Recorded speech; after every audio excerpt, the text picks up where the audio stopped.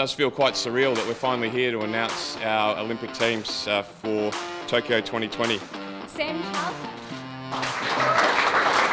The first time you get named, it's all very, you don't know what to expect and what's going to happen when you go over there, but it's still just as exciting. I think that even though you've been playing for a really long time, you know, the team naming comes up and you start to kind of put a bit of pressure on yourself, so yeah, it's just as exciting as the first time. I think naturally as you get older you sort of think about what your plans are before and after, but I've definitely always been someone who has never wanted to make a decision before the time, so I just think that I'm keen to get over there and play and then just kind of see how I feel afterwards and make decisions from there. And finally, Hope Ralph.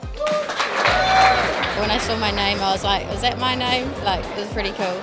Since I was a little kid, my goal was I want to be a black stick and I want to go to the Olympics, so it's pretty special.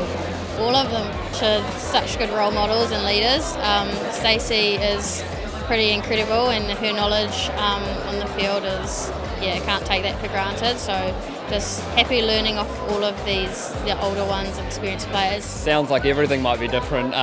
Certainly won't be lounging on the beach in Copacabana like we were in Rio, but you know, it's another opportunity to represent New Zealand in the Olympics and one I'm pretty excited about with the group we have.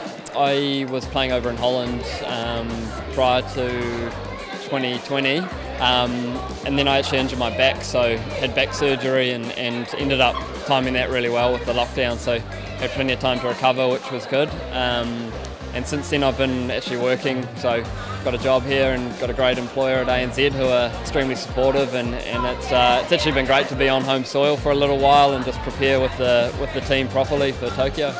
It's always been a childhood dream and goal, a few years earlier than I thought it would be, but can't wait. So I went to 21s when I was relatively young as well. Wasn't expecting to go to that either. Had a great tournament there, had a lot of fun with all the boys. I think we've had one camp since that, and that was about 3 years ago. And because of COVID, sort of everything in the 21s camp sort of halted, so it was almost like I got to play again after that, and now I'm just stoked to be where I am today and just to see what that next level is all about.